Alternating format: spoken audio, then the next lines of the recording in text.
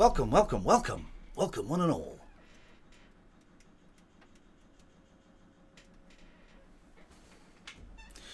Can't adjust this monitor, can you? No. No, you can't. Hey, Fat Stew, welcome. You can hear the washing machine. It's life. It's where I am these days. That's where I am these days. Let's tell Facebook that we are live.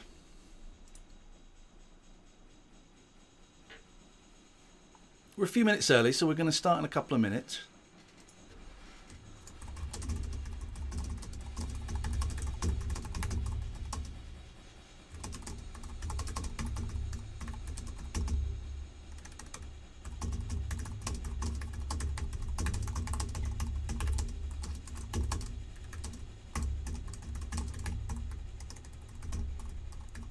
Come on in, everybody. Come on in. Just go and shut that door. Come on in, guys. Come on in.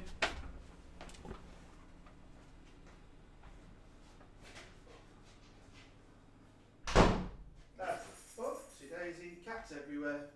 Excuse me, cats in the dark. Come on in, everybody. Let's do this. Let's do this. Good evening, Stu, Who-Man, Ghost Ops, Ian, Sharon, welcome, welcome, welcome one and all. Welcome. We're a couple of minutes early. We'll start in a couple of minutes. I was thinking of making this a podcast as well. Anthony, Emma, Quaff, Gingerbeard Monk, Claire, Iconoclasm, Bestie, Daniela, Didiasco, Claire, and Adventure.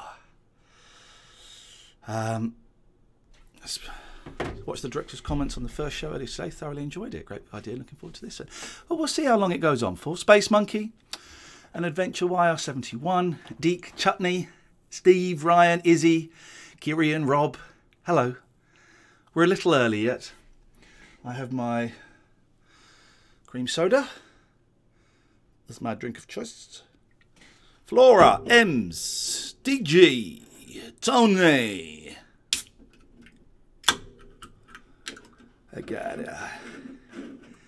a cream soda on the go, guys. I got cream soda. Oh, it smells so good, doesn't it? Tweenie, Greg, Ryan, Random, Rob. It's going to be on the YouTubes. Good evening, Matty. It's all going to be on YouTube. I'm thinking of doing this as a podcast as well. I'm going to get in touch with Acast and see if they're interested in putting this out as a podcast. We're not started yet. We're a little bit early. Ming, Jammer. We'll wait until it's 8 o'clock. It's 8 o'clock.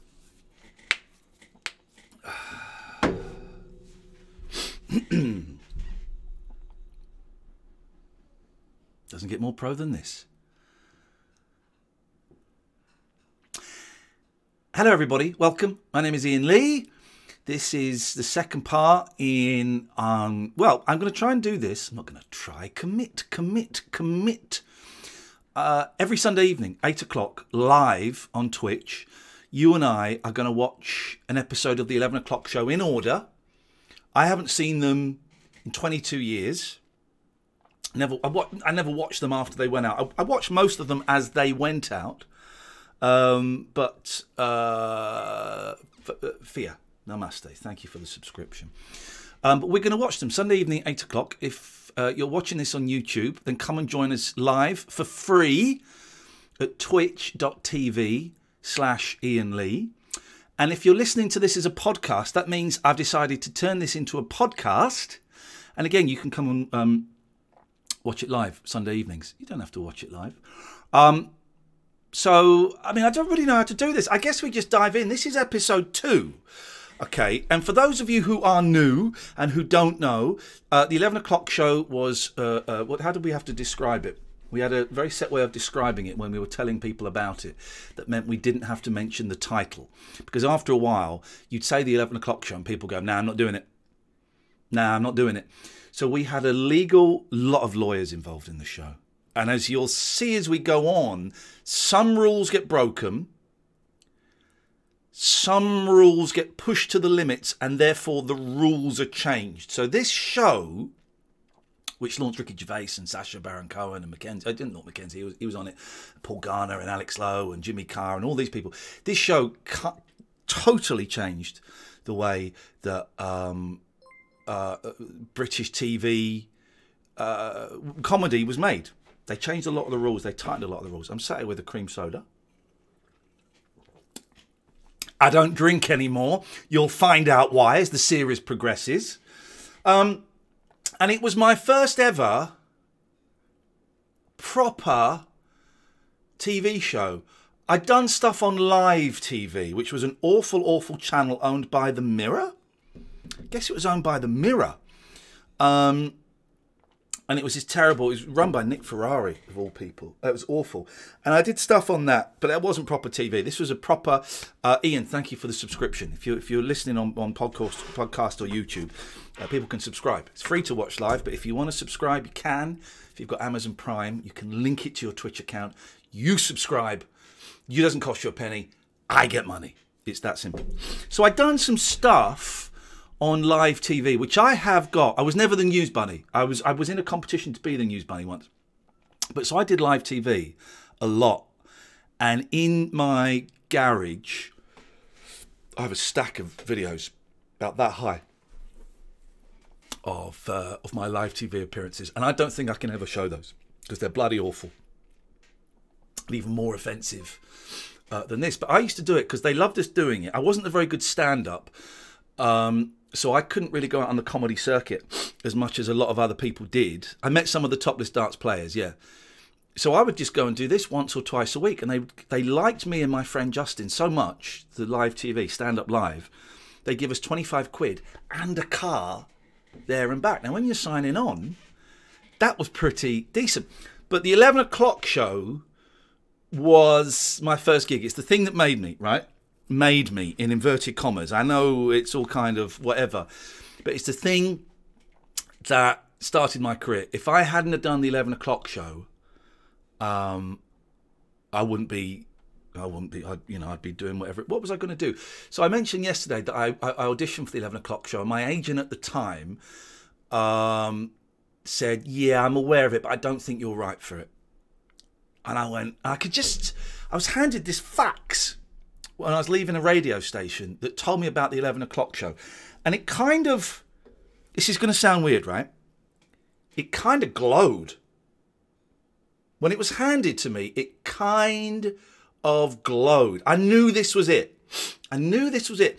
And from a very young age, I'd had an image of me stood with a microphone in a grey suit, surrounded by people. From about 15. So for 10 years, I'd just had this image. Me with a microphone and a grey suit stood in front of an audience. With an audience behind me. I remember it was an audience behind me. And I just had it. And the 11 o'clock show, the audition, and I talked about the audition in episode 1, right? I shouldn't have got that job because I had no experience. I wasn't the funniest person that they saw for it. I just kept getting through stage after stage. And it was no real shock that I was getting through stage after stage. It was no real shock. It was just like, okay, I'm at this stage now. Oh, I'm at this stage now. Oh, I'm sat on the set and I'm hosting it. The original hosts were going to be Brendan and Fred. Brendan Burns and Fred Macaulay. And they wanted a third. Who was the third person they tried? Oh, I think they tried Sean Pye before. I think they tried Sean Pye as the third presenter. They did a pilot. It was going to be Sean Pye, who is a writer and a comedian, not Jonathan Pye, Sean Pye. I've just remembered that. I'm pretty sure it was him. He was the third presenter, and it just wasn't quite gelling. And so they said to me, do you want to have a go? Oh, I may have said to them, do you know, I could do that. All right, yeah, we'll try you. And I did a pilot, and I got the gig. So, yeah, the audition, I just kept getting further and further. And I'd already decided that this was going to be my last shot at fame for a while. My last shot, because I was skint. Hey, Fiery Squirrel, thank you for the gift of a sub. Welcome, CJ, welcome. I was skint. I was in really bad debt. I was 24. I was living with my mum. And I was like, right, if this doesn't happen, I'm going to give up on showbiz for 3 or 4 years. I'd just done some work with my dad, who I wasn't getting on with, but I'd just done some work where, hey, Boyley, as a prop man. My dad was a props man. And so I'd done some filming in Pakistan with him for 3 months on a film called Jinnah, which I'm in. If you look very carefully, you won't spot me, but you can see me, but you won't know it's me because I'm wearing a Christopher Lee prosthetic. And I'd also done props on a weird TV series for BBC, where it looked at what would happen. Oh, it looked at what would happen if there were disasters. It hypothesized, and one of them was the Millennium Bug. They also did one, and this is the only job as a props man I did on my own, and I was so out of my depth. Dan, thank you for the subscription. I was so out of my depth. The only show I did props on my own was this show about, I guess we were on a train. Was it about the Channel Tunnel fire, or was that something different? We were on a train, and here's the thing. I wasn't good enough to be a props man, and my dad just totally dropped me in it. And one of the ADs working on that show was the guy that used to bully me at school. And the night before, I suspect he did this deliberately. The night before, I got very drunk. We were staying in a hotel. I got very drunk and I did a little bit of cocaine with him.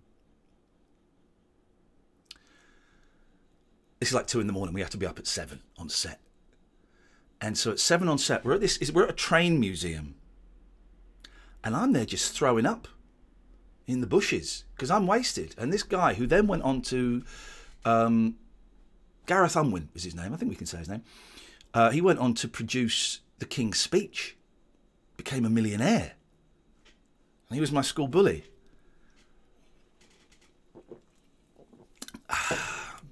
So I'd done a few things like that. And in Pakistan, I'd worked with a really nice guy called Campbell Mitchell. And Pakistan was intense and insane. And maybe we'll talk about that at a later stage. And it was like, right, I'm gonna audition for this show. And if I don't get this show, I'm going to stop and I'm going to do props for 2 or 3 years because it was good money. Like 250 quid a day. It's good money.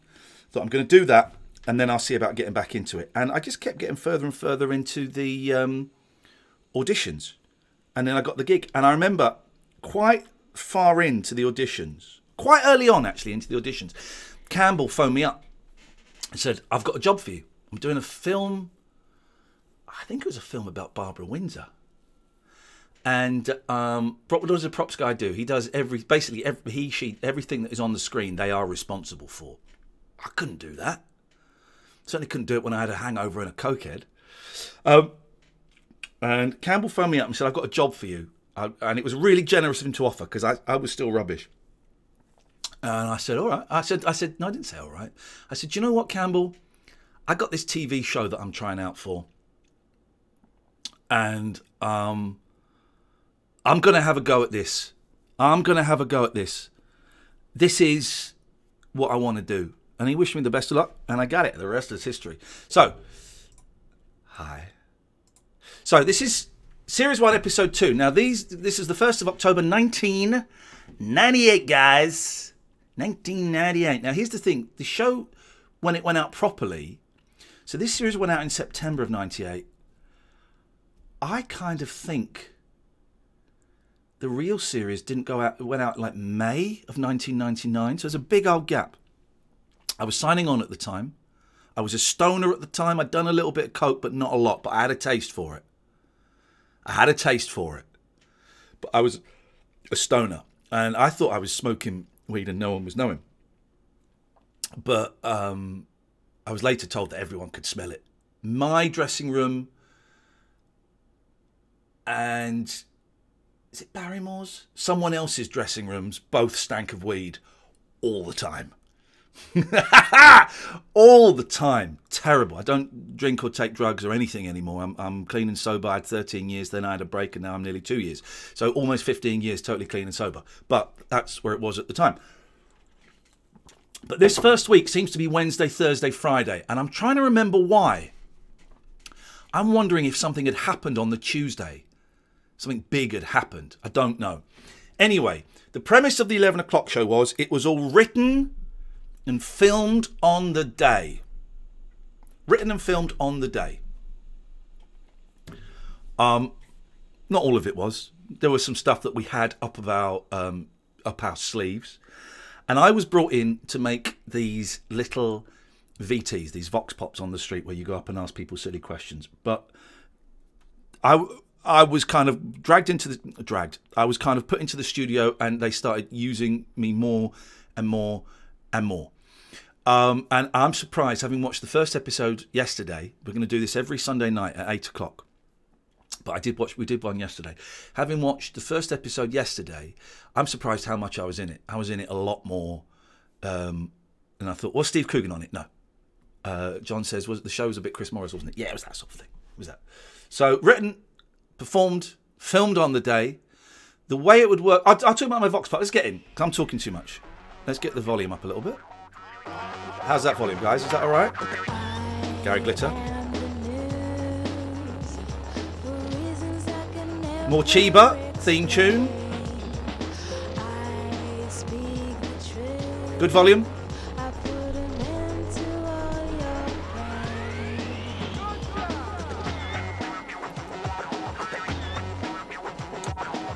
So the main hosts are Brendan and Fred. Thursday, first October. Me sat on the edge. So already I'm sat on the edge, right? I'm supposed to be the third wheel. And I wish, looking back retrospectively, they'd kept me as the third wheel. I got the... Ali G to one side. Ali G to one side. I think in the first episode in the first episode I got the biggest laughs. Doing the stuff on the street. The stuff in the studio, none of the stuff in the studio I wrote. I might change a line here and there, but hardly ever, because I was terrified.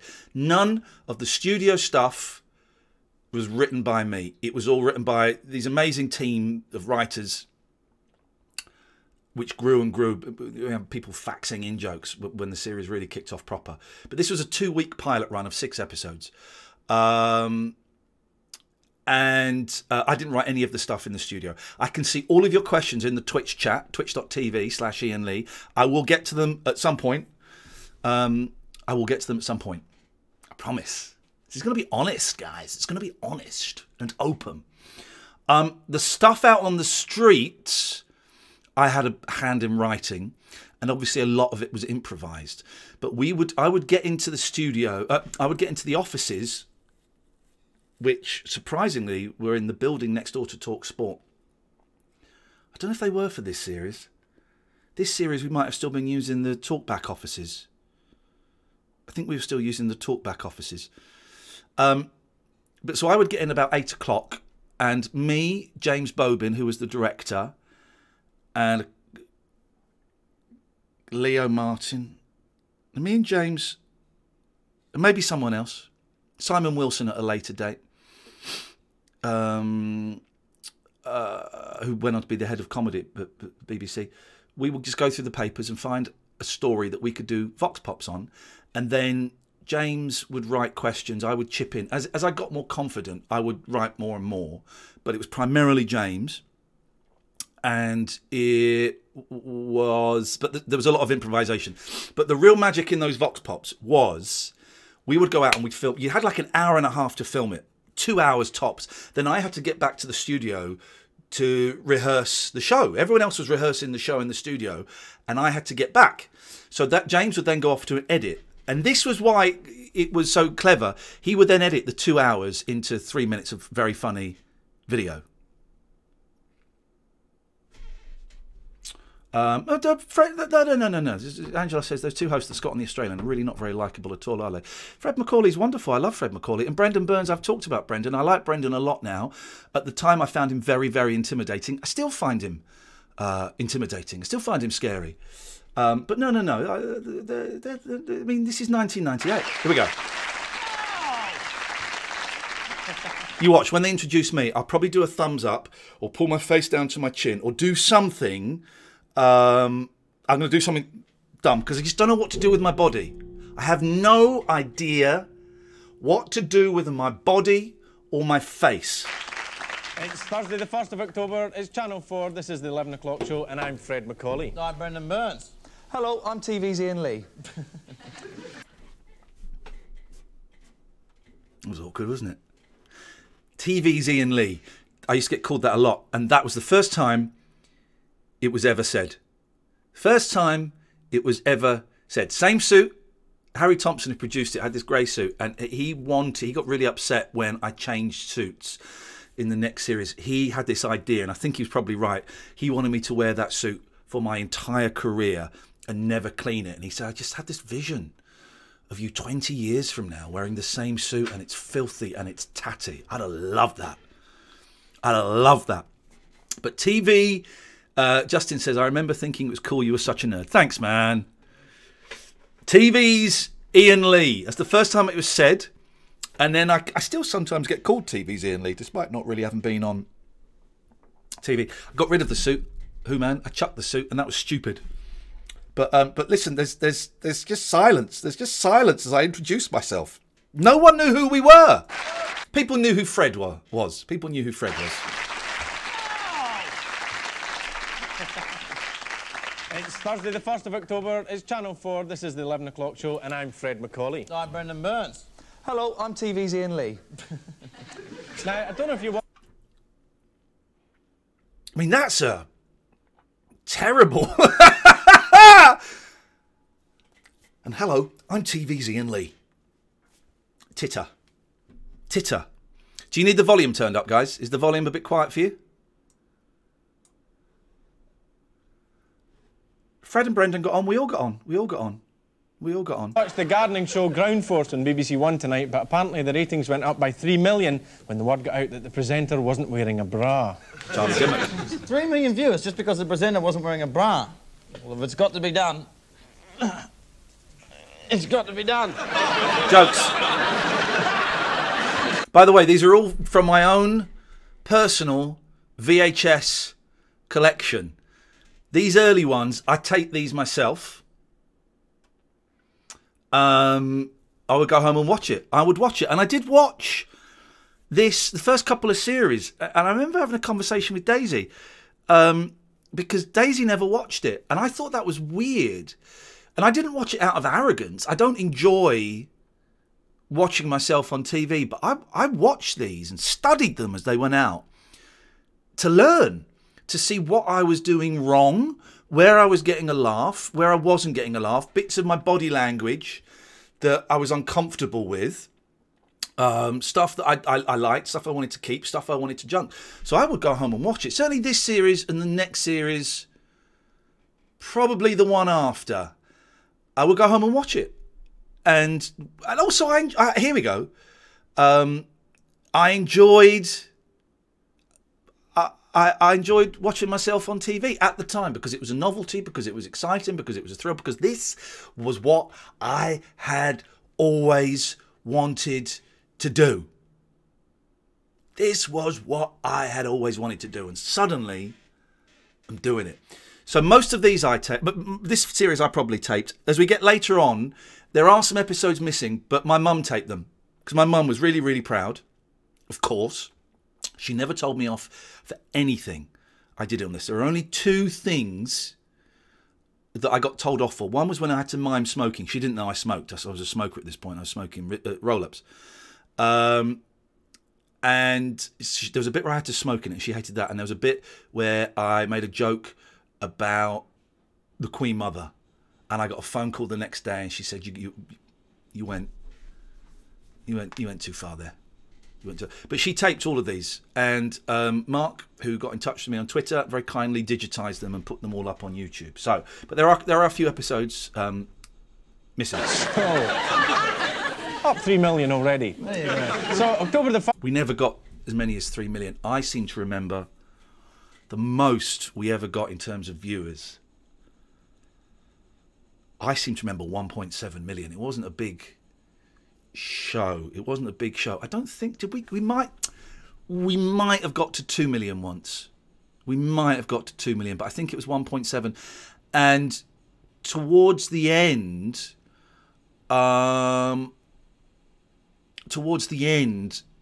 no, quite early on, the producers realised we got more viewers if Ali G was in it. So they would stagger. Ali G's team did less and less, partly because they were getting recognised, but partly because they didn't want to carry the show, which is how they saw what they were doing. And so they would stagger. So the episodes without Ali G, we'd get around 1 million, and the ones with Ali G would get like sort of 1.567, something like that. First International Day of the Elderly, the start of the pheasant shooting season, and the swearing in of the elected Nigerian president. Quite a day in anybody's book. And here in the 11 o'clock show, we squeeze all its news into a single minute. Sir Paul Condon denies that police have a problem with racism, claiming they do it really well. Now that's a good joke. That's a good joke, right? Some of these jokes are awful. Some of these do not stand the test of time. Some were awful at the time. Some are offensive, right? It's going to be a little bit of homophobia. It's going to be a little bit of racism.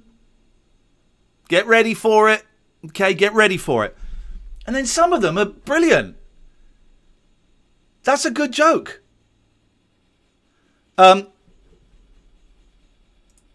You're having a timeout. Timeout. Do that again, you get blocked. Timeout. Timeout. Guys, come on. We'll talk about Sacha when we get to him.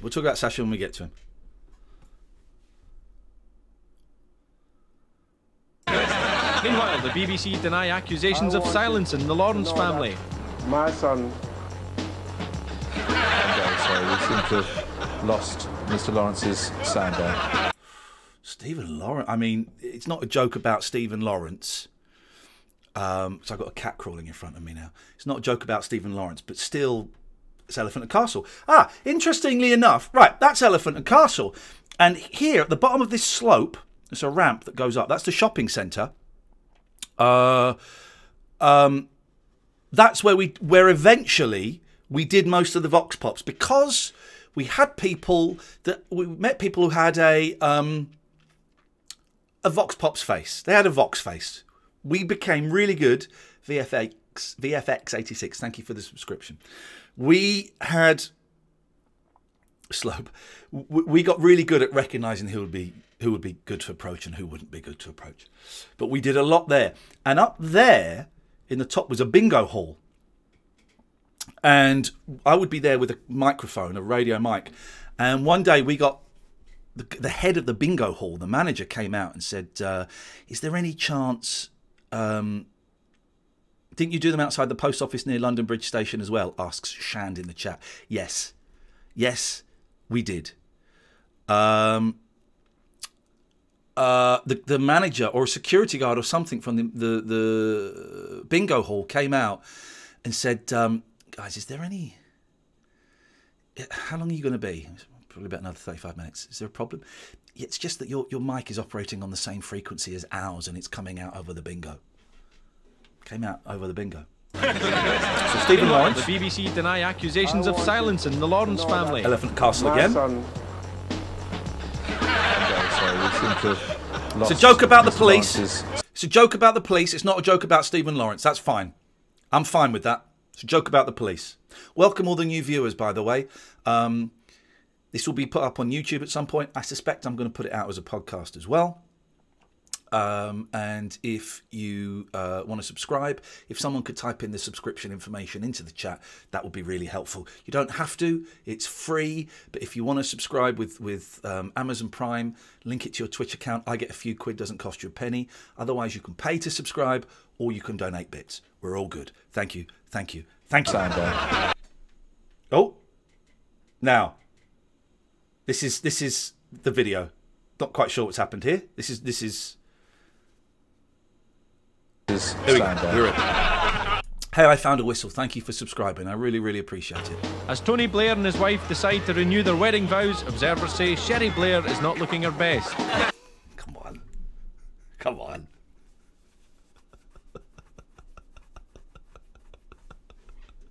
Come on. Come on, guys. It's a gag. Police crack down on shoplifters, but sex shops are to be made exempt as customers often leave with a bulge in their clothes. 11-year-old eco-warrior threatens more dirty protests after getting his entire school to take part in a mass bedwetting. 11-year-old, so they'd be, that was 22 years ago. They'll be 33 now. And there's Ali G. And look, it's Ali G looking very, very straight. You wouldn't think that much of him. As he gets further, as we get into the next series, the clothes get more and more outrageous. But coming up in the show, the Channel 4 Voice of Youth raps with Tory MP. That's Andrew Newman there in that little video there. Andrew Newman was one of the producers. Didn't really like me, didn't really want me on it, but then grew to like me, and then we had a big falling out. He then went on to be, I think, commissioning editor at Channel 4, head of comedy at Channel 4. Then he was really high up in BAFTA. I don't know what he's doing now. I think he's got his own production company, but really clever. He basically, as far as I remember, these are my memories, right? He pretty much came up with the Ali G character.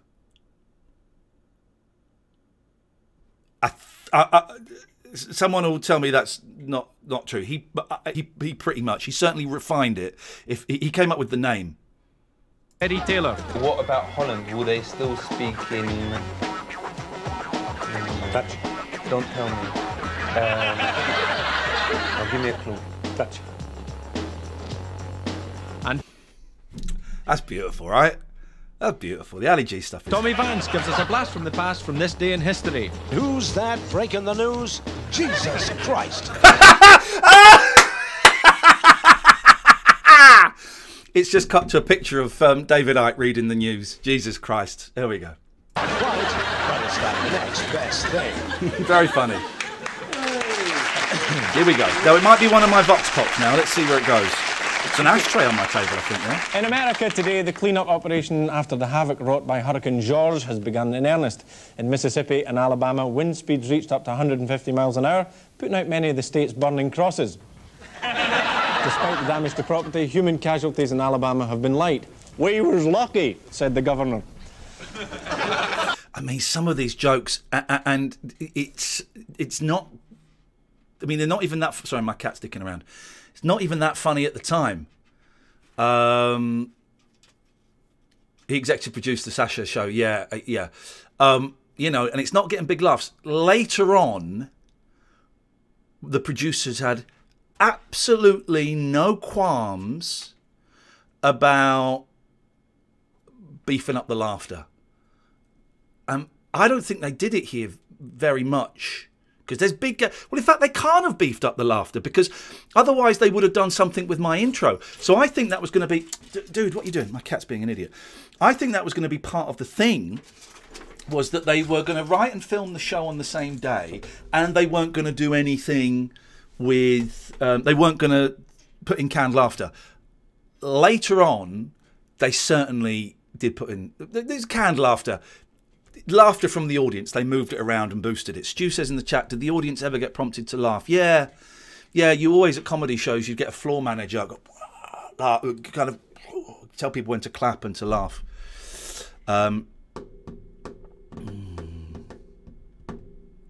Podry says, as writers, did you guys all look and hope to emulate the Day-to-Day and Brass Eye? I like the 11 o'clock show, but them other two shows have been immortalised. I think the 11 o'clock show was before Brass Eye. was certainly after the maybe it wasn't. Maybe it wasn't. I don't know. It was certainly after the day-to-day. It was certainly modelled on the day-to-day. And I was not so much in this. That's who I was channeling in that series. Brass was before the 11 o'clock show, was it? Thank you, Dave. What was I saying? I was channeling Chris Morris there before. Later on, I mean, they were writing it like Chris Morris stuff for me, and I wish someone, because I didn't know what I was doing, right? And I wish someone had taken me to one side and said, right, do you know what? We're going to spend a week. We're just going to spend a week reading scripts. And we're just going to try and find your voice. I didn't find my voice until about 5 years after the 11 o'clock show. I'm only just getting it now. I'm only just getting my voice now. Pats, you're going to have to move out of the way, darling, because I'm trying to do this. Local hospitals have reported a few minor injuries. 7 or 8 people. You can count them on the fingers of one hand.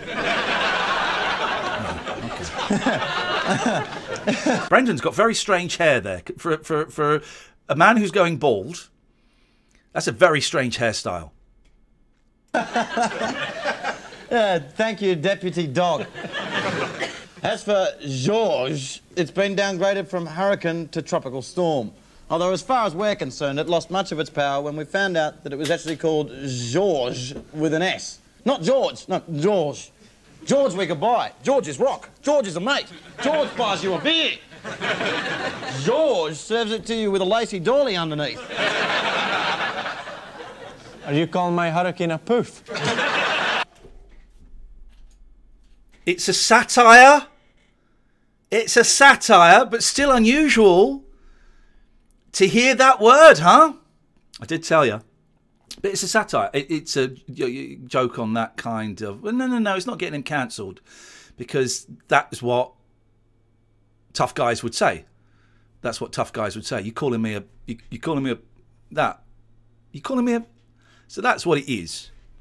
But yeah, it's unusual to hear that word. Yes, it twists the other way, if you know what I mean. Hurricanes should be called things like Dave or Steve, but look at the names of this year's storms. Alex, Bonnie, Charlie, that's Charlie spelled E-Y. Fred's been like doing TV and comedy for years at this point, and you can tell, man. You can just, you can tell he's so much more confident. He's so much better at reading the auto cue. He knows exactly what he's doing. He's in complete control of him. The material may not be the best, but he's got far more confidence than me or Brendan had. But I quite like Brendan's kind of laid-back attitude. You can bet if it was spelled I-E, they'd dot the I with a little smiley circle. Danielle, Errol, Francis, and now Georges. It reads more like a guest list at a wine tasting. How hard would it be to have names that really scare people into action? Hurricane, my girlfriend's just missed her period. Let that one sink in for a little bit, shall we? So these are hurricane titles that are supposed to scare you. That's quite funny. Is a photo of Jagger in the background, yeah. Is a photo.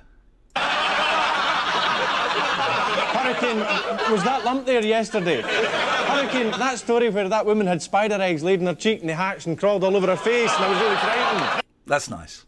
That's nice. That's nice. That's nice.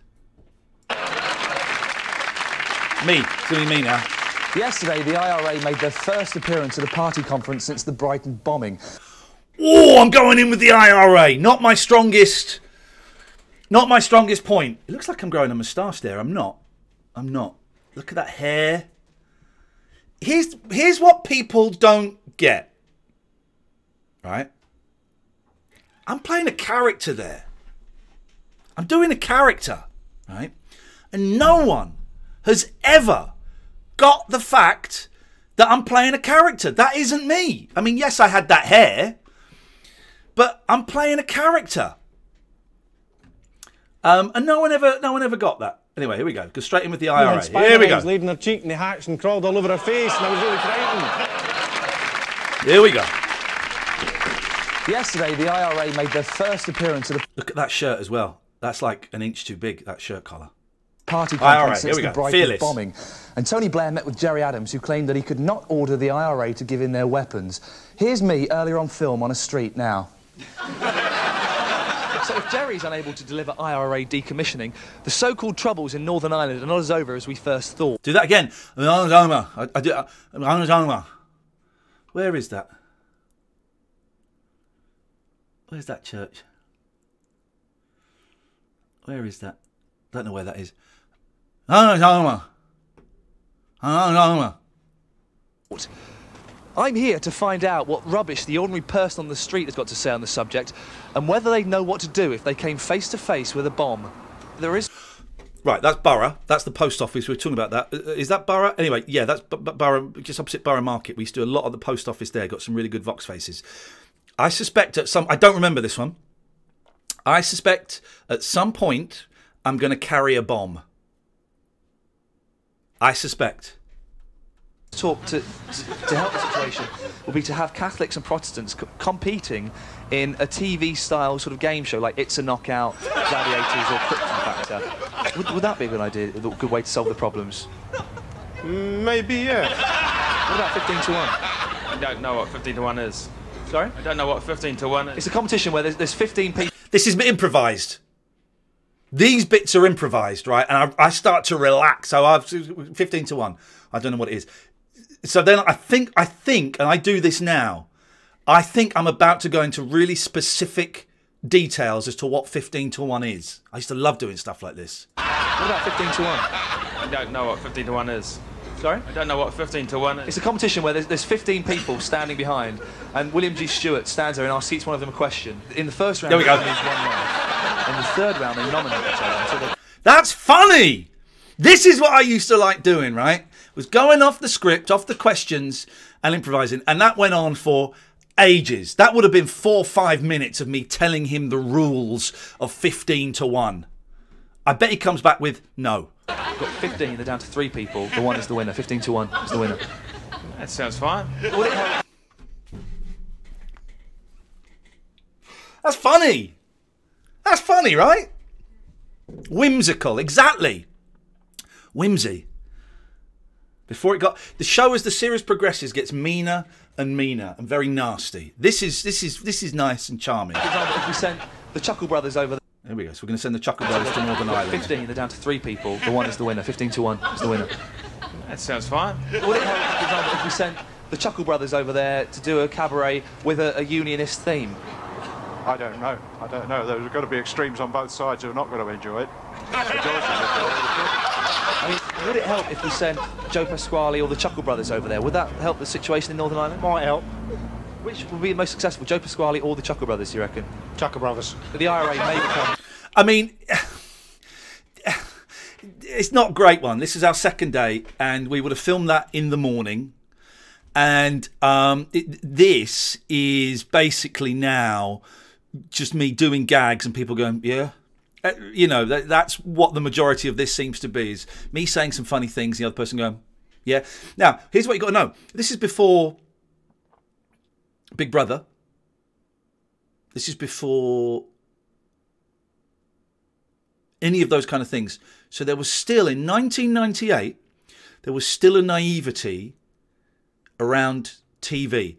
And a bloke in a suit doing a posh voice and a camera, people would still kind of trust it. People would still trust it, which is how we got away with a lot of it. Obviously, a lot of people hadn't... This was episode 2, so only 1 episode had gone out. So, evening, David. So people didn't recognise me. It became harder as we got more recognisable, but not impossible. We just picked people that looked like they would never watch Channel 4. And, I mean, this isn't particularly funny, any of this, is it really? But it's the party. Who do you think they should get? Let's go back. The Chuckle Brothers over there. Would that help the situation in Northern Ireland? Might help. Which would be the most successful, Joe Pasquale or the Chuckle Brothers, do you reckon? Did anyone take it the wrong way and get physical, says Sloop? Yeah, one person, one old guy, saw me in the shopping centre in Elephant Car, said, I know who you are, you prick. And he went to punch me. But he tried to punch me in slow motion. No one got physical. I got abuse. I got, told to F off. And I got people laughing. Got a lot of people laughing. Talk about trigger happy. About halfway through one of the series, we got told to change the style of the Vox Pops. Dom Jolly worked on this show. You'll see Dom Jolly a bit later on. We got told to change the style of the Vox Pops, and then about 6 months later, Trigger Happy came out. Chaka Brothers. The IRA may become a political party. Who do you think they should get for their party political broadcasts? Father Ted or something like that. Father Ted would be good. Oh yeah, he's dead, isn't he? I forgot that. One of the new measures they may introduce is bomb disposal training for everyone in the country. If you trained me to defuse a bomb, wouldn't you be also training me to make one in the first place? No.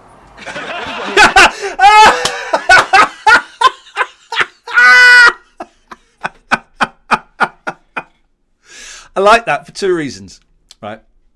Because I think I'm about to give this gentleman a bomb. He was being very serious, that guy, being very, very serious. In one of these Vox Pops at some point, we voxed Mad Frankie Fraser. But irrelevant to this. He's being very, very serious. And this is what I do on the radio show a lot now, is I play dumb. I love playing dumb. I love playing dumb. No. Enflix. I love playing dumb. And I do it a bit here, but I hadn't quite got the hang of it. I wish I'd done it more. Wouldn't you be also training me to make one in the first place? No. What we've got here is actually a mock bomb. We've got a mock bomb! Oh! So there's an old man holding a bomb. Bang! Let's cut the green. Quickly. One. Yes. That was just in time. That was exactly the right one to do. The green and yellow every time. Now, you've just saved your friend's life. You've saved everyone's lives here. The fruit stall, everything. How do you feel about that? That's quite good, because I'm an electrician, so I'm proud of that. Well, you should have got it right. Well, not really. It's completely different bomb disposal. That's a great line. We should have got it right. Nah, not really. It's completely different bomb disposal. Imagine that.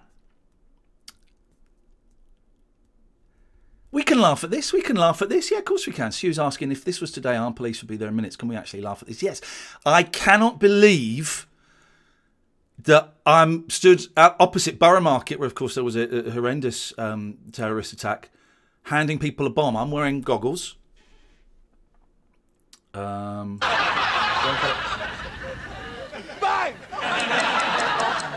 Shit. Still got that watch. Same style watch. There's now I'm in IRL live trolling.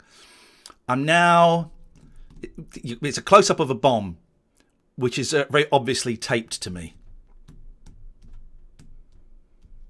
Now this is a different time, right? This is before suicide bombers, But even I'm shocked by this. I think this looks funny. This is Iain Lee for the 11 o'clock show. I'm wearing a bomb.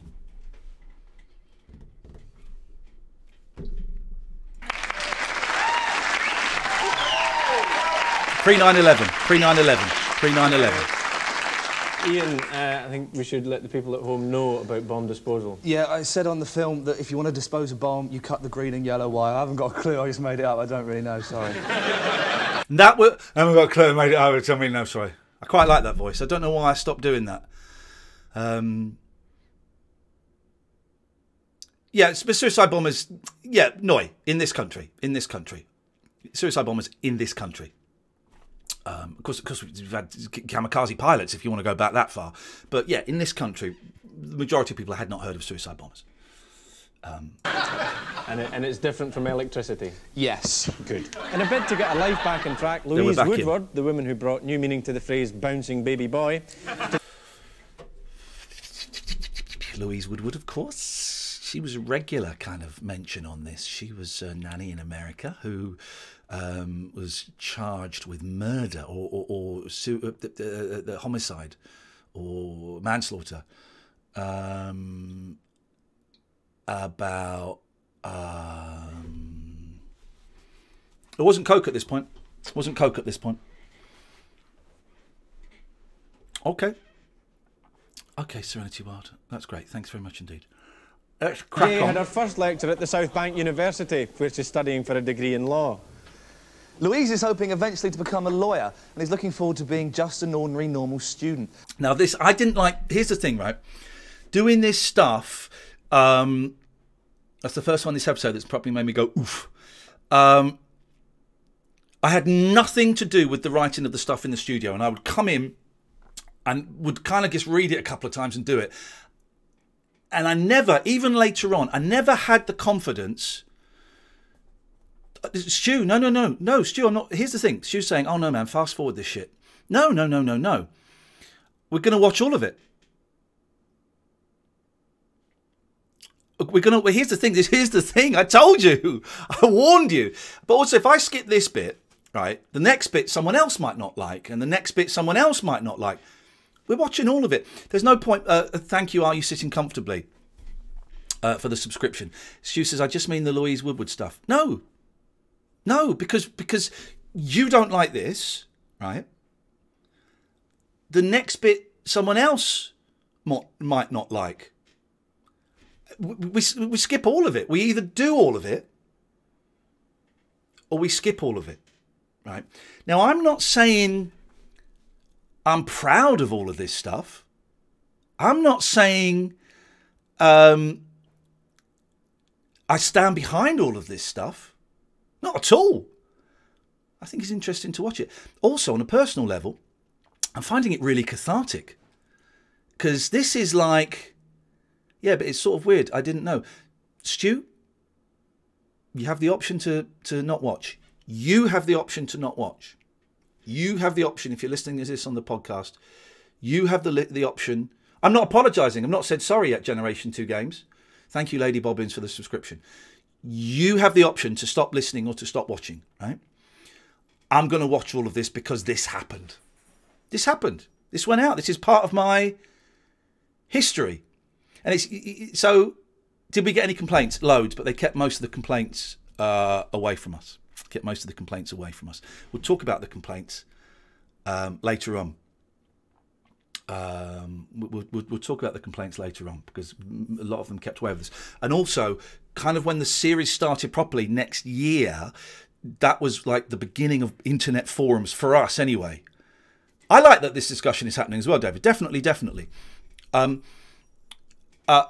of like in 1999, people set up some internet forums, and that's when it got actually quite upsetting for me because people would write on the internet forums that I was shit, and they've not been timed out. Stu, why would you be timed out?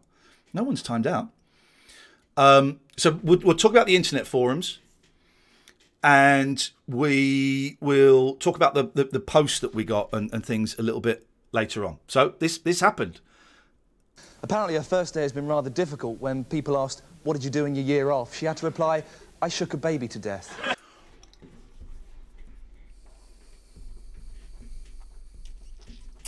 Maybe Stu was right. Thank you, David, for the subscription.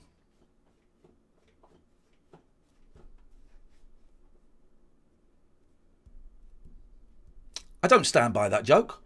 I can't stand by that joke. I can't stand by that joke. I would never make that joke now. At the time, I was 25. I was fearless. I was an idiot. I said it. I mean, what can I say? I said it. I'm surprised by that. I don't remember that. I thought it got nastier. Or we're going to see Paul Garner in a minute. I thought it got nastier as we went on. She was found innocent. Yeah, she was found innocent of murder. An ordinary, normal student.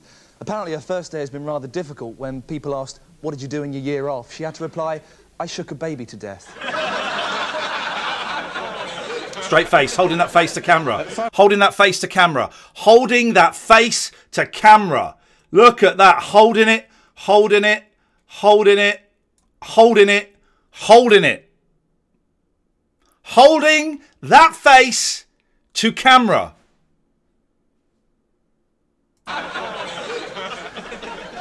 At first, Louise's fight to get a place in a law course didn't go too smoothly. These are the scenes in her hometown of Elton where her fans heard the news that she hadn't got into her first choice, Loughborough. Paul Garner. We have come to a decision, and on this occasion, we will not be offering Miss Woodward a place at Loughborough University.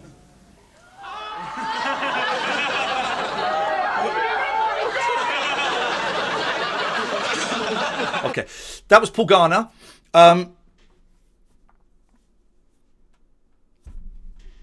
That was Paul Garner, who's a good friend of mine, and he did a lot of funny vox pops and films on this. Then he got the boot, I think. Great writer. He is Chaz Hodges' son-in-law from Chaz and Dave. Evening, Ollie. And Mrs. Ollie. God, we're only 8 minutes in, and we've been going for an hour. Right. Eventually, she got a place at South Bank University, and at Freshers' Week ball, she vowed to hit the floor with the kids and get smashed off her skull. The new Slimline Louise has opted against the traditional greasy student food available in the college canteen in favour of a strict diet plan she learnt in the States. It's the one where you have a shake for breakfast, a shake for lunch, and by evening you could really murder something. I mean, Jesus, I'm uncomfortable. I'm uncomfortable.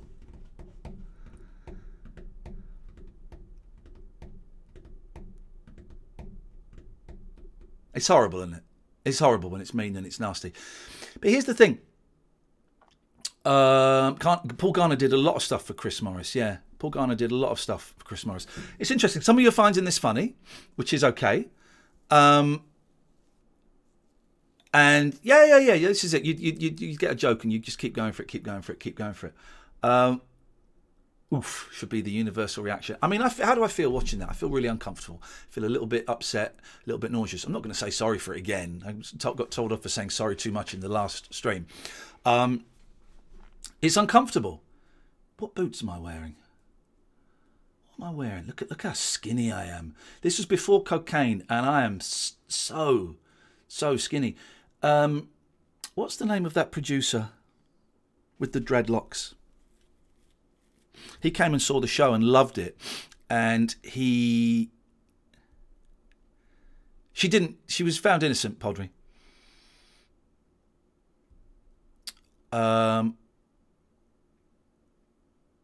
What was the name of the guy with the producer guy with the dreadlocks? He came and saw the show and described me as no,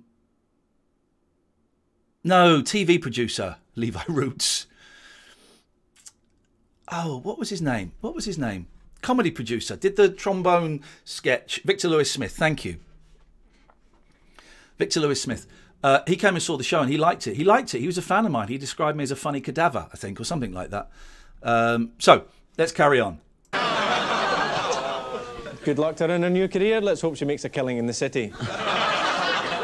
The German government announced this morning that it's melting down €3 million coins because of a design fault.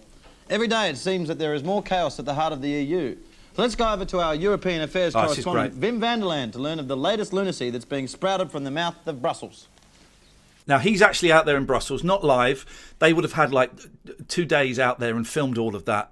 Biff, baff, boff, bish, bash, bosh, I think is the phrase. And he, of course, is the voice of the captain in the Octonauts. He's the voice of the meerkat. He is the Geordie in Alan Partridge. He is a very wealthy man. Here today in Brussels, the European Commission announced that to be in line with current European practices, each member state must now produce one chocolate bar and one fizzy drink, the name of which is a rude word to another country. The Austrians will produce... That's funny! That's fun. I mean, it turns out we were part of the problem, and that's, you know, I'm to blame for Brexit. But that's funny. Listen to that. That's a delicious, delicious gag. In with current European practices, each member state must now produce one chocolate bar and one fizzy drink, the name of which is a rude word to another country. The Austrians will produce nip kiss, which I cannot even tell you what it means in my language. And if you British were to come to my country, I would like you to eat shit and die. Then if you are thirsty, you must now drink from my dirty cock. So,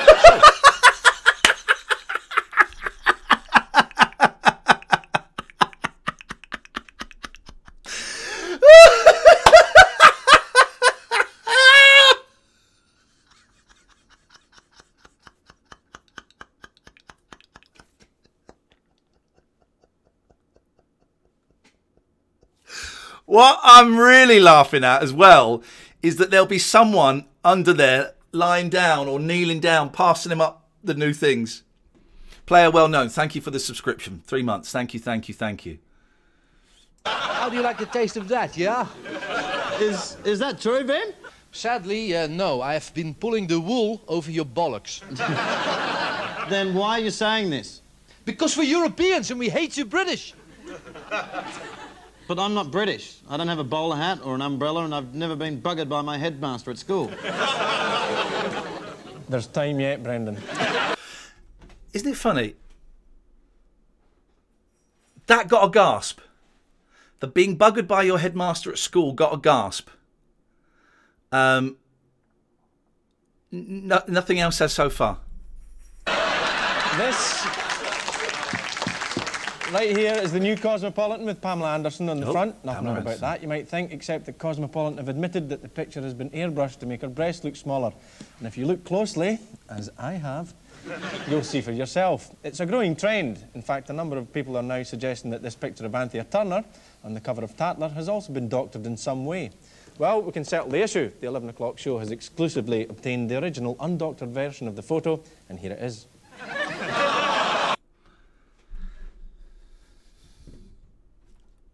This is a nice gag. I mean, none of these are really standout, funny. There's some, I mean, come on.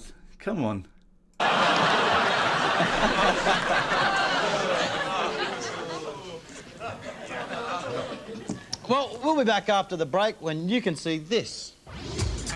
Ali G coming up. Yeah. They call me Mr. Bombastic, reggae fantastic. Come back in the second half because I'm going to be talking to Teddy Taylor, MP, about Europe. Keep it real.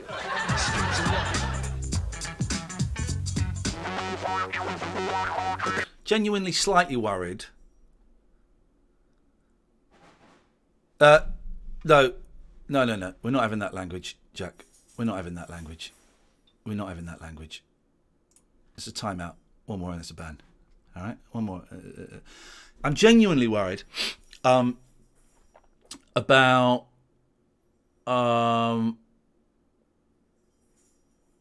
whether I'm going to get a legal challenge from Sacha for showing this. I Instagrammed that I was doing this, and I linked him in it, and I'm really worried. Sacha is the one I think who could get litigious about me showing this. Sacha is the one I think could be litigious.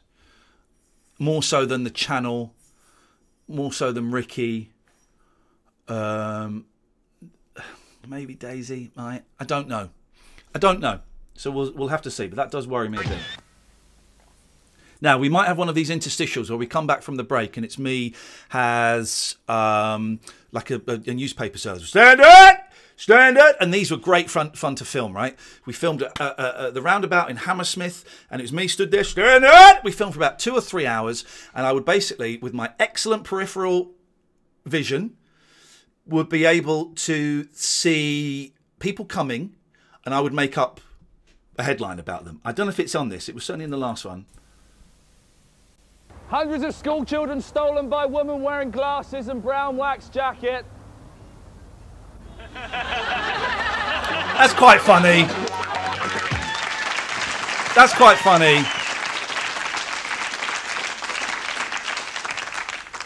Welcome back to the 11 o'clock show, bringing you today's news nicely.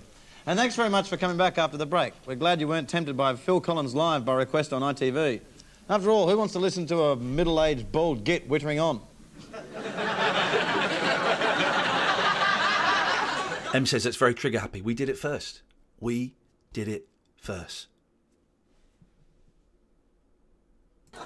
Europe chaos in store. That was the headline on the front of today's Sun, as the Bank of England warned that things can only get worse. But does everybody really understand what European Union will be like? Here to help us figure it out is Channel... Isn't that funny? They didn't retake that because they were so. It was a real thing to film, to write and film and edit a comedy show in one night. So we filmed this. I didn't go out live. We filmed this at 7:30 at night, 7:30 till 9.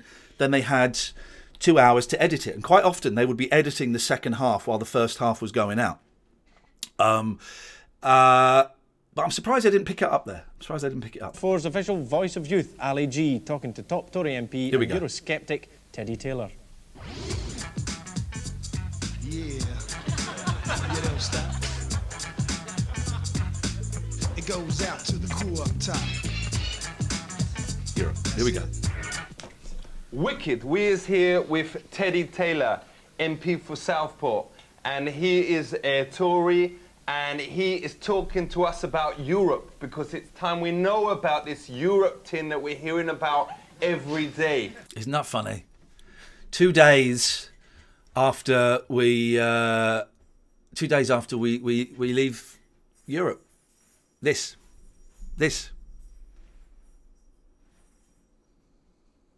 So who else is in Europe first off? Well, the countries that are in Europe, for example, are countries like Spain, like... Now, on there, they will have a lot of written questions that are gags. They'll have a lot of straight questions. The way you would do this is you'd have someone for half an hour, 40 minutes, and a lot of it would be straight interview, and then you'd throw in the really ridiculous stuff. Germany, like France, like Finland, and you'll find there's some countries, of course, that haven't joined. Reading the script. And the interesting thing is... Most of them is crap countries, though. Well, I don't know if they're crap countries. Some of them are very good countries. Is Jamaica in Europe? Jamaica's not there in the Commonwealth, and it's really Is that sad not because- racialist, though, that they is not... Well, no, they say basically that only Very ones funny. that can join the European countries.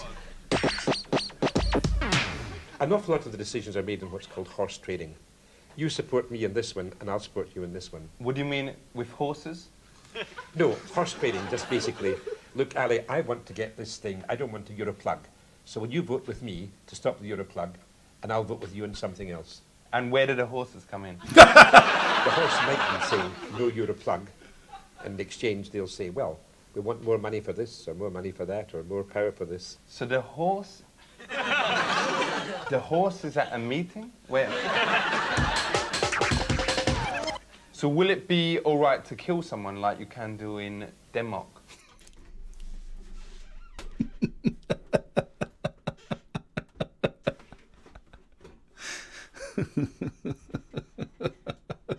Well, the MPs in on the interviews? No. Did the interviewer know beforehand? Know what? No, they just turned up. They told they were being interviewed for the phrase we had to use, right? Because we couldn't say the 11 o'clock show. How we want to interview for the 11 o'clock show? We would say, the Ali G stuff is very dated, says Rob. I think this is hilarious.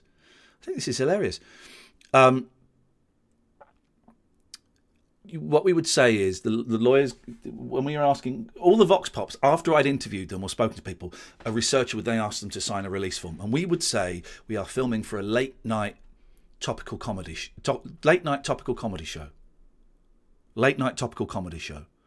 We kind of mumble the word comedy, with emphasis on topical. Because about a year, shortly after this, the name 11 o'clock show became synonymous with taking the piss out of people and winding people up. Did it get harder to get people over time? Yeah, it did. One of them countries, Denmark or Sweden. Well, Sweden, they don't think they've got lots of members there, but the only thing is... Yeah, that's the one. So what about the pornos? Would that be still be legal in Amsterdam? Well, it's going to be very difficult indeed, quite frankly, as the borders go down to try and accept a difference in policy. So will I still be able to buy stuff with, you know, dogs and women or whatever in Amsterdam? Is that going to be illegal now? Oh no, that's still, you'll still be able to do that. But the whole question is it going to have the same law for Europe? So we could start getting pornos of that quality coming if the European Council of Ministers decide that the same rules should apply throughout Europe. Aren't there any good things about it, though? Like, I don't know, the ladies, like, everyone knows we've got a lot of mingers here. And, you know, you get some Swedes, whatever, and because they is easier and less frigid. And... You can see...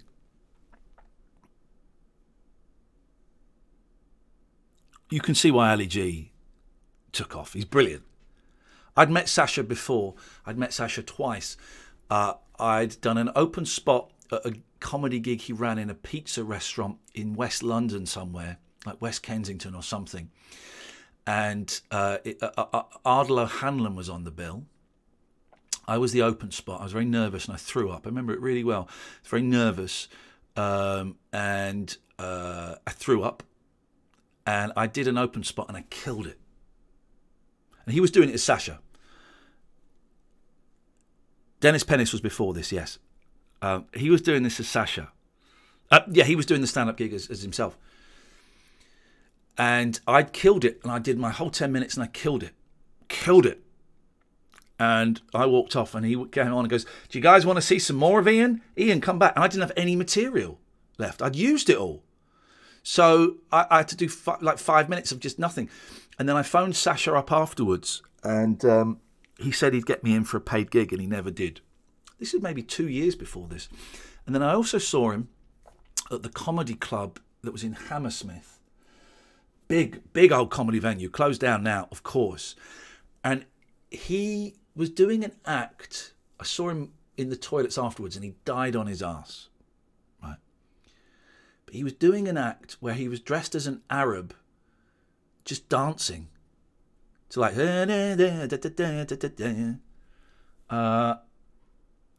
that was it. I can't remember. It was a very weird act, and he died. So I've met him a couple of times. You can't go to looking for a girl in Southend. Southend and Sea is the place where the loveliest girls are. Me had a look around, man. Proper laugh. He's proper laughing there. Every now and then you see him proper laugh. I must say, it's the nicest place in the world, Southend. No, it's nice, but the girls is not rocking, man.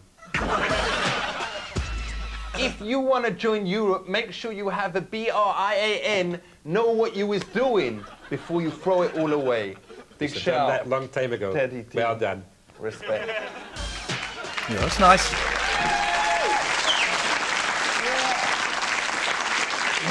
Matty said, did we ever see him while filming the show? Yeah, at this stage we did. In the build-up to this, we've been working on this all summer. And, yeah, saw him a lot and got on really well with him. But then very, very quickly, pretty much by the next series, the Ali G camp. I mean, they were separate anyway, but they were all in the same building. But then I think they might have even had an office somewhere else. They were separate. That's my cats. They were separate. And we didn't really see much of the Ali G people. So it was Ali G, Dan Mazer. I don't know if Dan was producing it at this stage. I think Andrew Newman was producing it at this stage. But then Dan Mazer kind of took over. And, yeah. After months of anticipation, today finally saw the launch of Sky TV's digital television service. Now, viewers lucky or rich enough to have coughed up for a decoder unit will have the choice from a seemingly infinite number of new channels. But just what is digital TV? Oh, this I seem to remember being funny. I remember a gag about the Milk Channel. And there's a gag as well about a Dutch version of the 11 o'clock show, but I don't think that's in here. Patty, could you get out of that plastic bag, please? Patty! Thank you. Here we go. Well, digital radio has been on air for a month now, and listeners say the sound quality is quite amazing. For instance, here's John Humphreys on this morning's Today programme. And if you listen carefully, you can pick up the most incredible detail. Lord Hattersley was the deputy leader of the old Labour Party. Were things really that different then, Roy Hattersley? I think we're very different as far as lobbyists are concerned. I happen to believe that the Prime Minister is one of the most honest and one of the most sincere. I remember the real magic roundabout. It was wonderful, Dougal and Zebedee and Brian and all of those. Anyway, here's the weather. But I don't know what was happening there. Was he taking heroin or masturbating?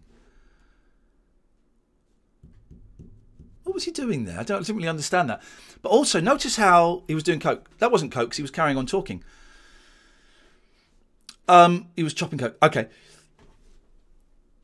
But notice how slow that gag is. That's a slow setup for a not great payoff. Material and screen match the quality it's broadcasting. The new service will feature channels such as UK Gold 2, which will broadcast leftovers from UK Gold 1.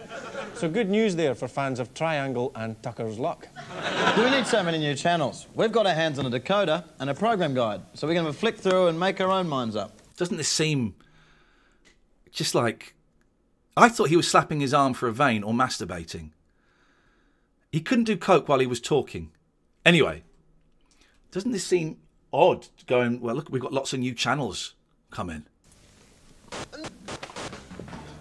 53, what's this, Brendan? This is the... The audience loving this. This is the Civ channel. Round-the-clock coverage of sensational sieve action. See popular foodstuffs sieved and sorted by the country's That leading looks like sieve Paul Garner on the left. channel. That Round-the-clock thumbs up. coverage of sensational sieve action.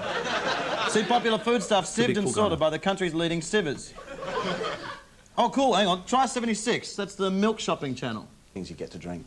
Garner. Now, of course, milk Charlie is Skelton. handy. Charlie Skelton, who... Do you ever see that programme, Space Cadets, with Johnny Vaughan? It was a great programme, and they bottled it right at the end. I bet they got complaints, where they basically tricked a load of thick people into thinking they were going up to space. They were flying to Russia, and actually they were just flying in a circle for 4 hours. Hang on, Johnny Quiz in the chat is saying you auditioned for it? No. Anyway, in Space Cadets, they had a stooge who was on the flight. They never left the studio. And that was Charlie Skelton. That was Charlie Skelton. Really clever, funny, odd bloke, but funny, brilliant. I mean, odd. I was always really scared of the writers. They were a couple of years older than me. Johnny Quiz, he was in your audition. Gosh, the writers were a couple of years older than me. They were so clever and so fast. And I was just this lanky... I was just an idiot. I had no idea what I was doing. Imposter syndrome, completely imposter syndrome. And I found them really intimidating. Available in several size containers. The most popular being these. Now, this is the full pint version because it's a large full pint. And this is the half pint version. So called because it's roughly half the content of what's in this. Now, John Gaynor from the Milk Marketing Board, these are very popular sizes with the consumer, aren't they? Very popular indeed, particularly the pint.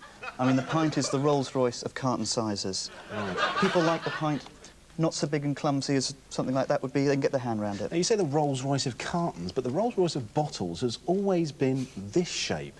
Now, this one is the gold top, so called because it has a gold top lid on the white body, and that always reminds me of the broadcaster Chris Evans, actually. Looks not unlike Bonnie Langford as well. That's true, yeah. But that's one of the great things about milk. It can resemble so many different celebrities. Yes.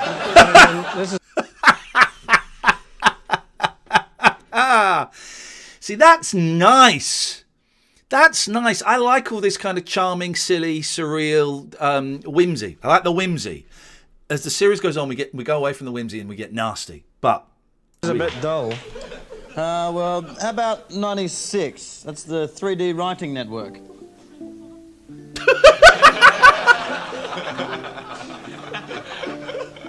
what are they writing? Enamel. How about 96? That's the News Gold channel with Tommy Vance. Oh, lovely Tommy Vance. These are written, as far as I'm aware, by Rob Moore. Rob Moore was certainly in charge of it. He may not have been at this point, actually. We'll look at the credits. Maybe Rob wasn't involved in it at this stage, but he certainly came in later and was in charge of these bits. Rob Moore was a lovely guy, still a lovely guy. After the show, we'd go and stand on the balcony of ITV and smoke a spliff, and then get a little buzz on, and then go in and be part of the vibe. Hi, my name is Tommy Vance, Lovely and this Tommy. is my News Gold. It's 10 years ago today, and the Olympic record books are smashed with hammers of truth.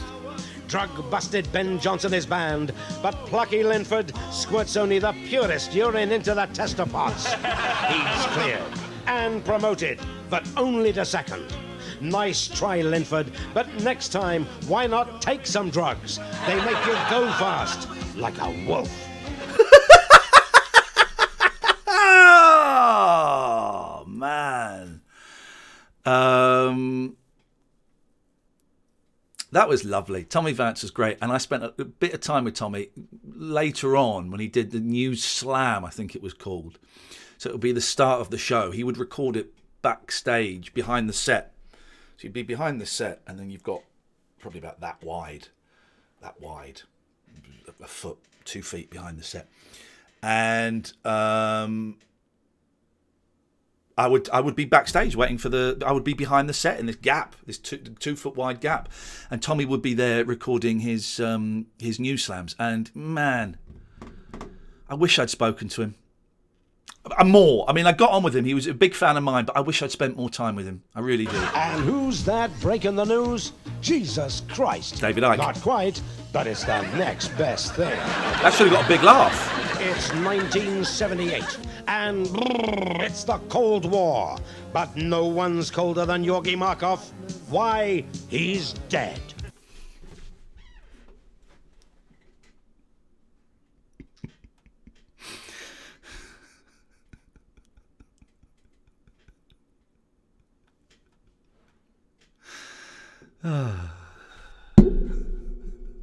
Stabbed by cunning commies with a poison-tipped umbrella. Ouch. But do we care? Only because it's a cool way to die.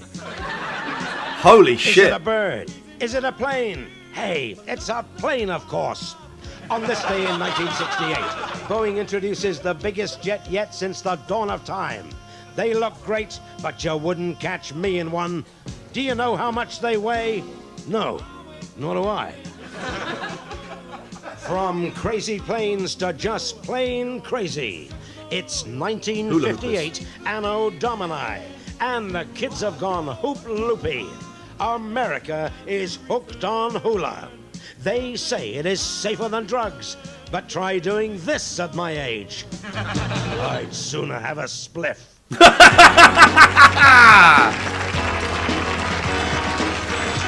Here we go. And now it's time for what the papers ought to say. Slow, really slow feature that just isn't funny. Slow. So slow, isn't it? It was announced today that Comic Relief were to give £46,000 to a group of Scousers to research the effects of negative stereotyping of Liverpudlians. George McCain is quoted as saying in the Telegraph, during the Beatles era, the city tended to be regarded as hip happening. And what he ought to have said was... The night the Beatles made any cash, they left and went to live in Sussex. Oh. Oh. This is not funny. More TV programmes are made about Scousers than any other region, and the reason is that they are what you see on screen. Interesting, delightful people. Scousers make cheap extras for TV comedies because you don't have to spend money on tasteless makeup and wardrobe. Oh, quite a lot of... David on the chat says some of these fall a bit flat. Quite a lot of them fall a bit flat. I mean, the hit rate in terms of the gags is not great, and even at the time, you know, it's not great. Liverpudlians complain they are routinely and unfairly portrayed in a bad light. When they're not taking drugs, they're stealing. And when they're not stealing, they're running around with gangsters. And don't forget doll fiddling. But to be fair, the group has received them. Liverpool jokes, you know, Liverpool jokes. Money, so... Brendan's dyslexic, so we're all reading this. When we're in the studio, we're reading it, right? It's all on auto cue. It's all on auto cue. And Brendan was dyslexic, and we didn't find out until he got in. It wasn't, the producers didn't know until he got in the studio, so he had trouble reading what was said. He starts wearing glasses, I think, next week to try and improve his dyslexia. He may be in tomorrow's episode or next week. And yeah, it was. I remember a lot of people in Channel 4 kind of banging their heads and scratching their heads, going, what do we do? No, he didn't tell us. He didn't tell us. And there was a lot of people concerned about how they were going to make it work, Brendan. They do intend to spend the cash on positive propaganda and civic pride, both of which, incidentally, are running in tomorrow's 3:20 at Kempton. I have to say, I've met Brendan since. I still find him intimidating, and he doesn't understand why. He's an intimidating guy, and I was terrified of him here. He was, you know, he won't mind me saying, I think he was a bit of a caner in the way that I would become a caner later on. And the kind of only instance I'd had with him was up in Edinburgh a year before, 97, and I was doing a show with Mackenzie Crook, Charlie Cheese's Jacket of Badges. No, it wasn't the Jacket of Badges. What show was it before the Jacket of Badges? Charlie Cheese. Maybe it was Jacket of Badges, I don't know. And I wasn't great, and there was a real buzz around Mackenzie. Bob Mortimer came to see him, and a lot of people were talking about Mackenzie because he just had it. And I didn't. We were sharing a place with Charlie Chuck, and he told me off for swearing at the audience. Can't swear at audience. Can't swear at audience. And I was having a really tough time up in that Edinburgh. And because I just didn't find, it took me so long to find my voice and find what I was. And also Mackenzie was doing so well. I was doing so badly. We were in the same show. It was his show. And I was kind of like the sort of compere, but doing a character. And I couldn't get it. Couldn't get it. And one evening in the bar that we were doing the show upstairs, a very, let's say drunk, let's be generous, and drunk Brendan Burns came in, I think with Matt Lucas, and went, "You're on," I can't do the accent, "You're on live TV, you effing C, 5 points." And terrified me, bullying and intimidating. He's apologised since. But I always struggled around Brendan. So being on a set with him, I was terrified. Terrified. Mainly my thing. That's mainly my issue.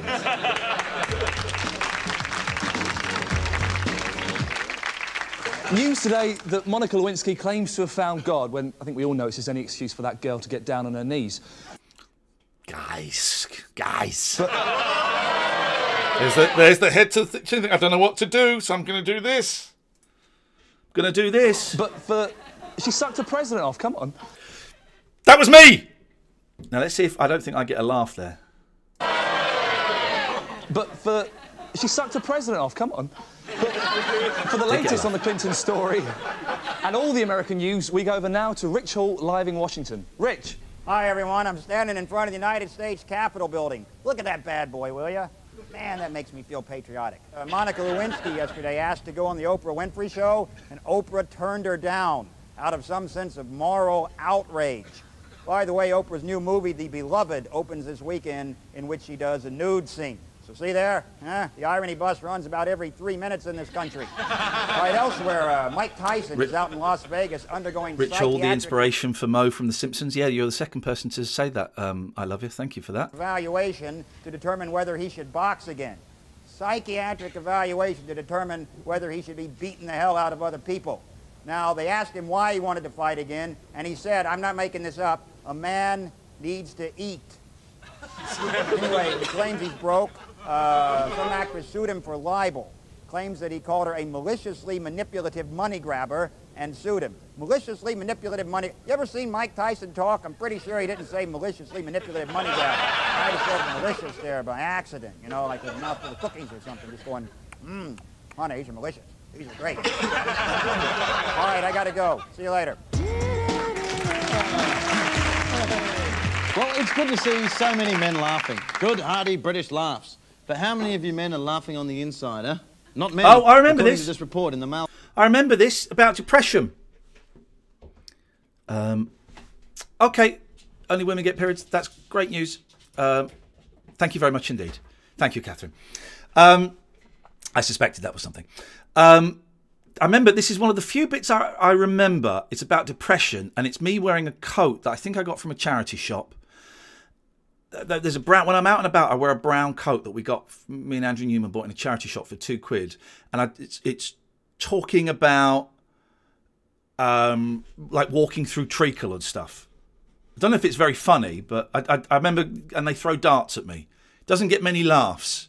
It's not that funny. Today, it says here that British men are the most depressed in Europe, according to the Royal College of Psychiatrists. Let's deal with mental health. Of course they are. They live in Britain. Apparently, the primary symptom is, and I quote, a depressed mood. Roscoe says, did I have depression back then? Yeah. I wasn't right. I was self-medicating with a lot of weed, smoking weed every single day. I was confused about my sexuality. A lot of shame around my sexual behaviour. Did not know at that point, did not have the courage at that point to say that I was bisexual.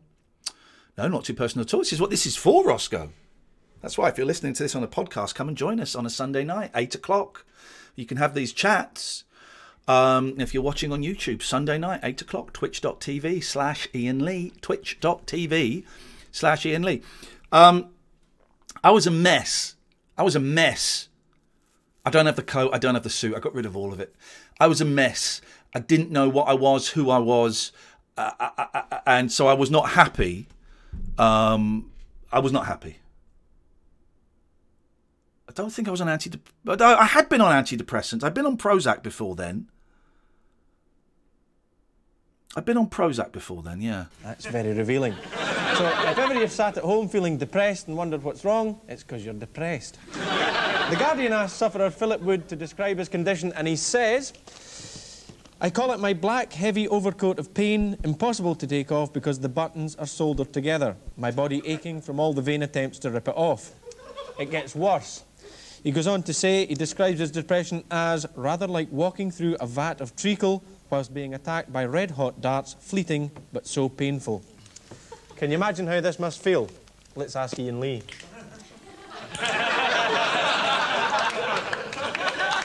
Chelsea boots. So how do you feel, Ian? I feel really bad. It's not the coat, that's not the I feel a coat. bit like I'm swimming through an ocean of sinister toads or nibbling at the shins of my mind, the fluorescent teeth of hate, while an enormous caravan driven by gypsies and tears trundles up and down the dual carriageway of my soul. And get yourself out of the tray of treacle, it'll all seem better. That's about it from us. That's weird. I seem to remember that going longer than that. Know-it-all. Thank you for the subscription. I seem to remember that lasting longer than that. Right, let's go have a look at the names. Thursday, October the 1st. You were quite a day. Good night, special lady. Good night. I'm dribbling. You see me? I'm dribbling. That was me. I'm drooling. Good night, Thursday, October the 1st. You were quite a day. Good night, special lady. Good night.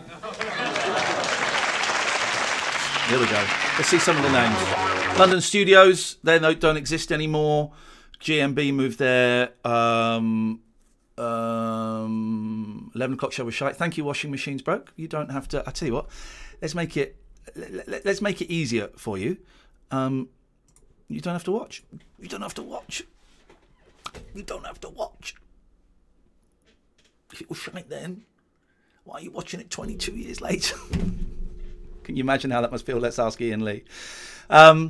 So the London studios, it wasn't the big studio there, but we saw a lot of famous people there. I remember going in the canteen, not the canteen, like the little coffee area, and there were all these rockers, and it looked like they were extras from Spinal Tap, but it was Jimmy Page and Led Zeppelin and their entourage, and they were filming, like they were like doing like a TV special where it was like all robes and cushions and stuff.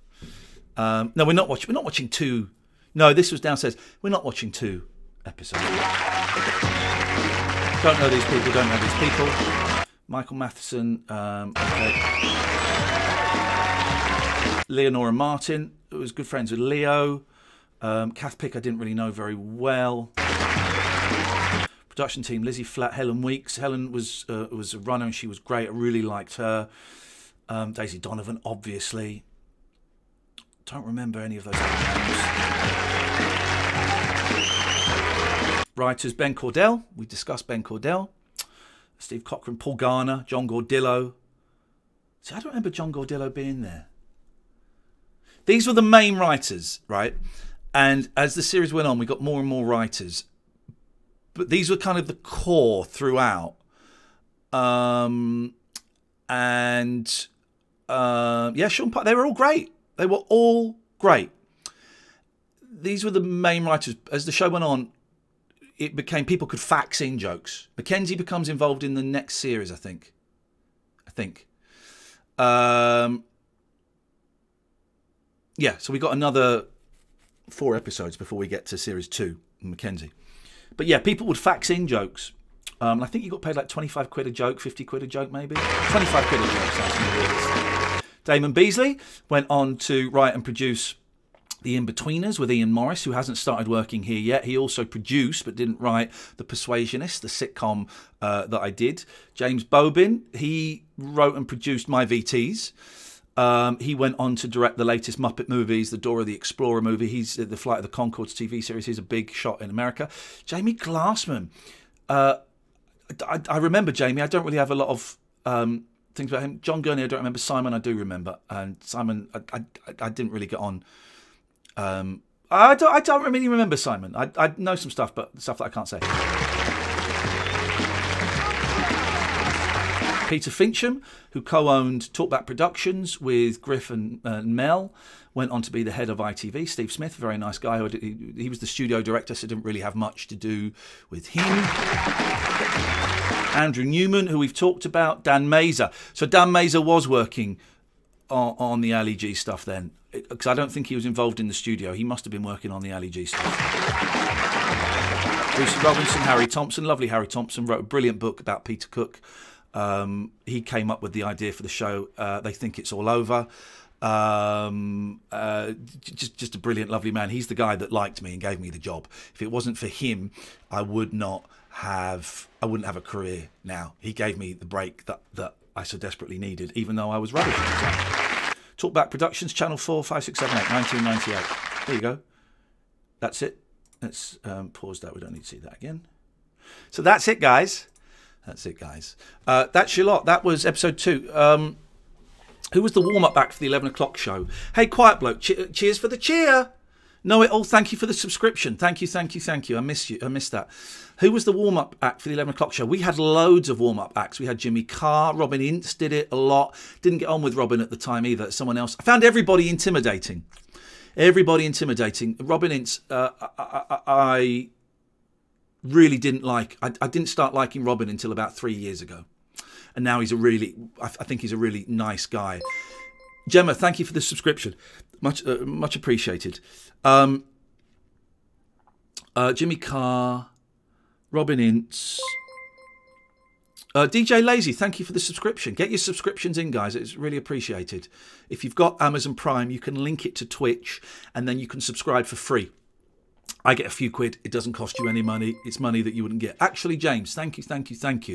If you haven't got Twitch, you can subscribe with cash, or you can chuck some bits at me, or you can donate money, or you can just watch for free. But thank you. Who else did the warm-up? People we're going to see later on. We're going to see Mackenzie Crook. Thank you, Soap Dodger. Wow, the subscriptions are coming in. It's almost like you're enjoying this. Thank you. You're going to see Mackenzie Crook. You're going to see Alex Lowe. Jimmy Carr doesn't go on screen, I don't think. You're going to see Dom Jolly. I can't think who else you're going to see in terms of presenters. Oh, the woman, and I can't remember her name, and I do apologise, who played Alan Partridge's assistant. She came on and did something. Robert Popper, you're going to see. Thank you very much indeed. I can't remember who else you would have seen as on screen. Drunken Christ. Thank you, Drunken Christ, for the bits. Much appreciated. Felicity Montague. Flora, thank you for the subscription. Very, very kind of you. I can't think who else. And this will be part of the joy. Is going through it, because I don't really remember it.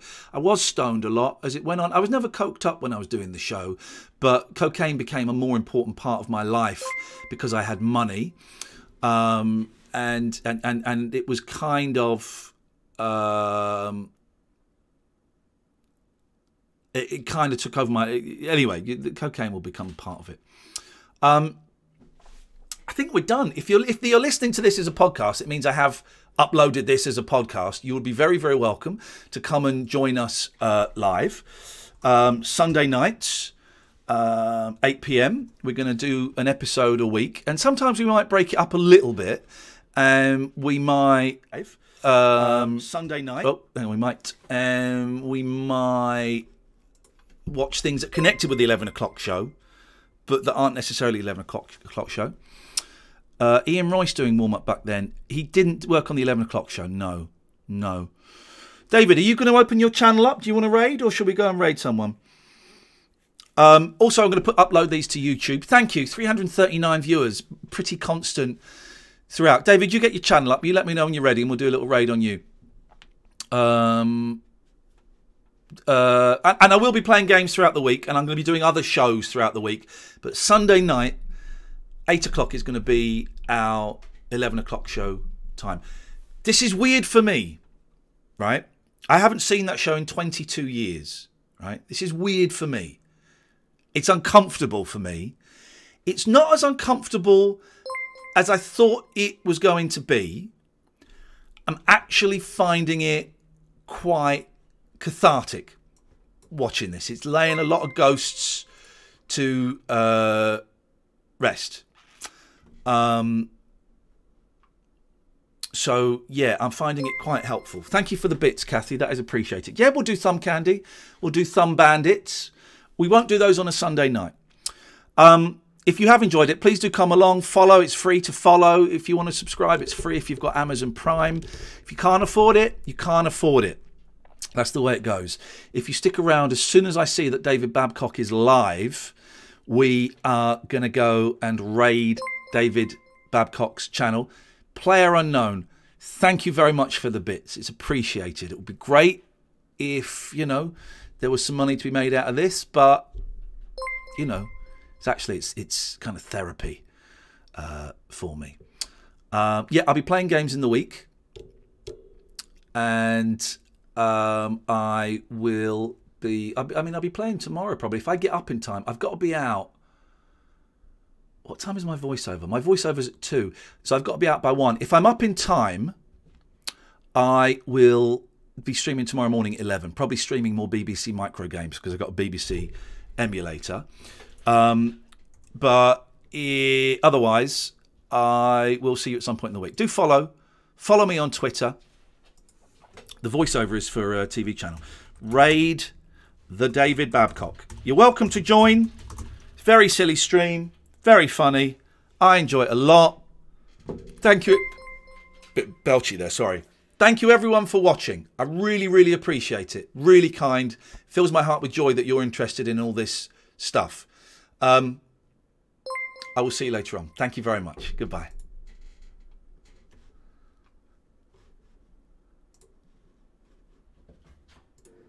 I ran up the stairs. Oh.